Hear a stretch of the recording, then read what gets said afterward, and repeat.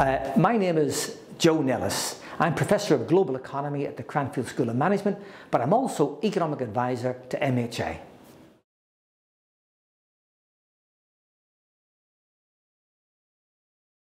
There was indeed a black hole of rumoured to be £22 billion.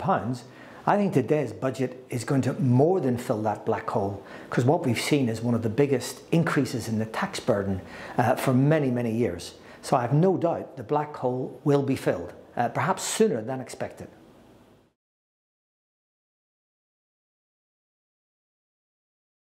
I think perhaps in the short term, the increase in the tax burden that was announced will have little effect on growth.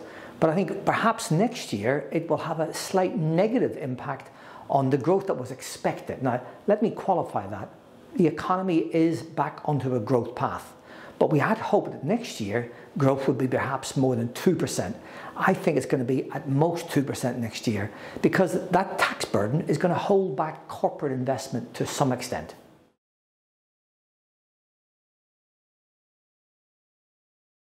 The Chancellor has indeed rewritten the rules on borrowing. She has coined a new phrase called public sector net financial liabilities. But let me explain that. What it means in essence is that the government will not borrow to fund current expenditure, but they will borrow to fund investment expenditure. And I find this to be a very sensible decision. If I went to a bank to borrow money to fund my day-to-day expenditure, that would not be a sustainable situation. But if I were to borrow funds to, let's say, buy a property, that would be regarded as a good form of borrowing. So I think what she's done is actually very sensible indeed.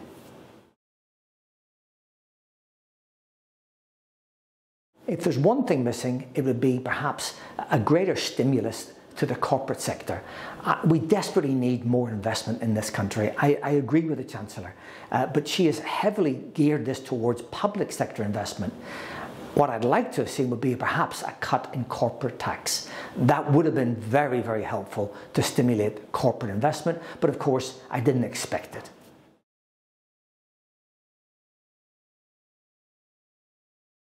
There is no doubt that the biggest winner from this budget is the public sector in general, and in particular the NHS, because there is a huge increase in expenditure going into the NHS. In terms of the biggest loser, I would have to say, well, first of all, the corporate sector, since they'll be funding the largest part of the tax increase, but in particular the SMEs within the corporate sector. To a large extent, this is a tax on jobs.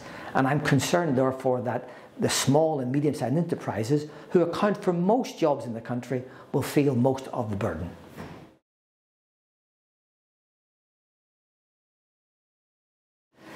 There were a number of surprises in the budget. In particular, I was pleasantly surprised that capital gains tax didn't go up even further. So that's good news. At the same time, fuel duty has been frozen for another year. Again, motorists across the country will be very happy with this.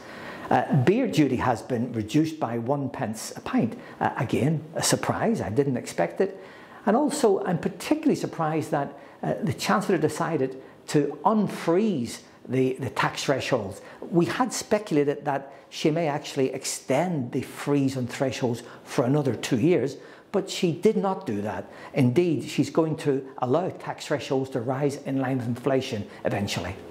In terms of one last surprise, I am surprised at the scale of the increase in the tax burden on the corporate sector.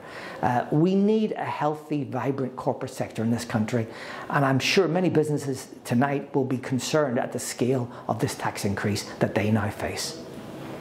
So that's all from me this year regarding the budget. This really was a budget about winners and losers. Winners in the public sector, losers perhaps in the corporate sector. But you know, I'm always an optimist. I'm hoping that the corporate sector will adapt and adjust to these changes as quick as possible. But we look forward to another year and the next budget from this Chancellor.